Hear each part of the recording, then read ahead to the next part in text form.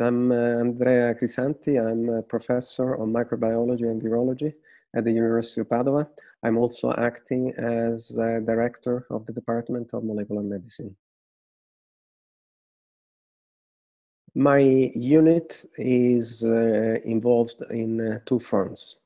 On one hand, we collaborate with the hospital in the diagnostic service. So in principle, we are the laboratory that carries out all the molecular swabs for identifying the virus in the patient. So we are actively involved in optimizing technology, in expediting time to result, and in increasing throughput.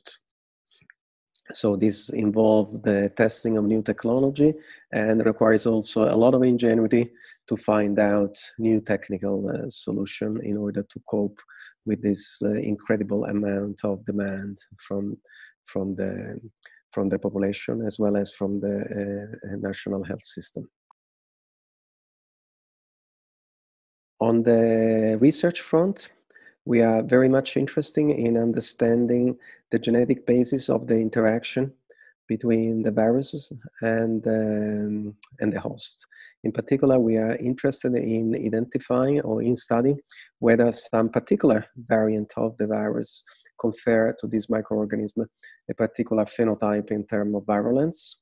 And on the other hand, we are interested very much in understanding the genetic background of the host to identify genes or gene variants that confer resistance to the infection.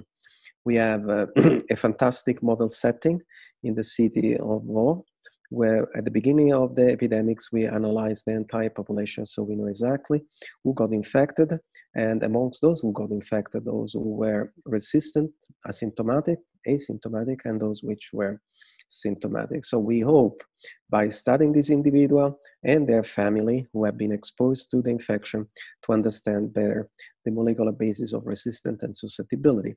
On this patient, we also have carried out swabs, so we can identify all the genetic repertoire of virus variability in this host. So we hope in this way to reconstruct this molecular relationship and genetic relationship. Well, this virus taken by surprise and by storm, the health system as well as the research community.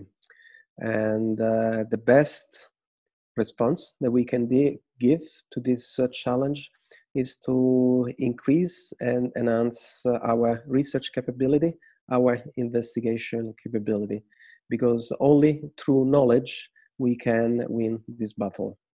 And knowledge comes with mobilizing the best intellectual resource, with mobilizing the most ingenious mind as well, unfortunately, with a lot of money.